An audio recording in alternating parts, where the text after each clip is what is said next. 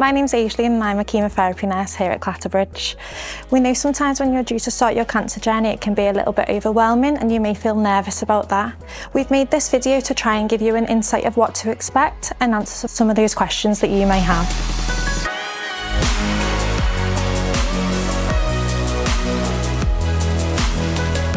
So once you've seen the consultant and the decision has been to start treatment and the regime's been decided, you'll then have an appointment with a pre-assessment nurse.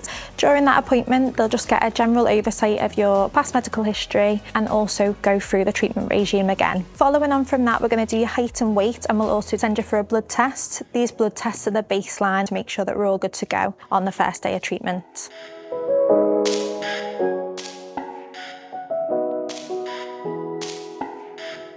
There's different types of treatments. Treatment can be given in the form of chemotherapy, immunotherapy, targeted treatment, and also supportive treatments, which go alongside the other therapies. These can also be given in different ways. So for example, they can be given intravenously. Sometimes you'll be given with tablets which you go home with, and sometimes it will be given in injection form as well.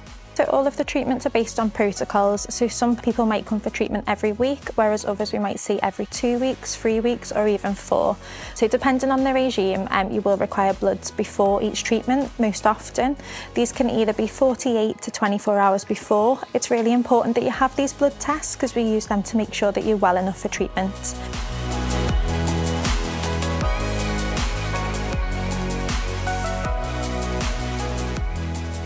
My name is Steph. I am an interventions clinical nurse specialist and this is Pete, our patient. A line. It's a small, thin, flexible tube that is inserted into either the top of your arm or here in the chest area. The lines are inserted under local anaesthetic. We can give IV fluids, IV antibiotics, and most importantly, your chemotherapy.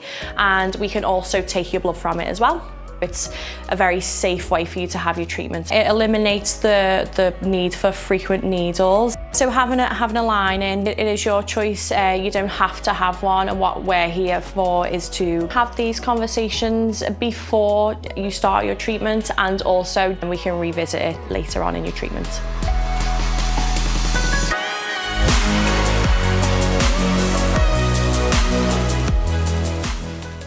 Hi, I'm Rachel. I'm the ward manager at the chemotherapy treatment unit over in CCC Liverpool.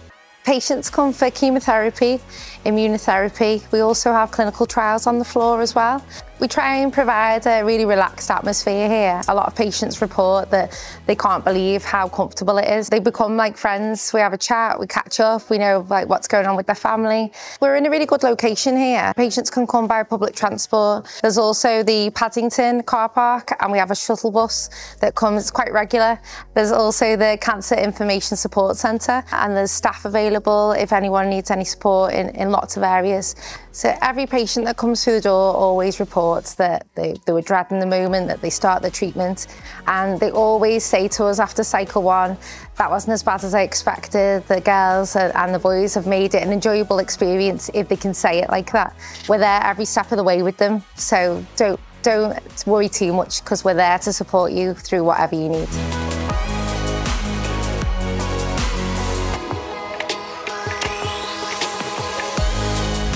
So each treatment does come with a list of potential side effects. We always put emphasis on potential, so it's not to say that it's going to happen. Chemotherapies, for example, there's the general fatigue, bowel issues, so perhaps constipation or diarrhea, and also the risk of infection, so your immune system is lowered. With immunotherapy, some of the side effects are a little bit more intricate, so there's things again such as bowel output, also in relation to your skin, so any skin changes, redness, rashes, itchiness. So say you're not due treatment and you experience a side effect and you think, I need to highlight this, Clatterbridge have a Clatterbridge chemotherapy alert card.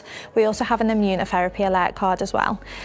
On these cards there's a number on the back, so it's an 0800 number and it's a 24-hour, 7-day-a-week service called the Hotline service.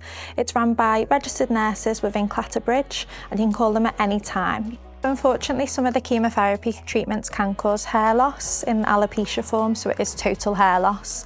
This understandably can be very upsetting, especially when you're going through so much. So for some of the drugs we do offer the cool cap service. This is one of our cool caps, so this is the inner cap. What happens is it's applied to your head before treatment and we allow it to cool down. Once we've got the good fit, we pop an outer cap on top so it is quite compact. Some people get really good results from the cool cap and they're really happy with them. Other people perhaps aren't happy with the results and may discontinue the use. If the cool cap isn't for you, Clatterbridge do also offer wig vouchers, and again we can give you more information on that, who accepts the wig vouchers, how you can use them, and a little bit on that. So we hope this video answered some of the questions or queries you may have had. If we have missed anything, please don't hesitate to get in touch with your clinical team, the chemotherapy nurses, or check out our website.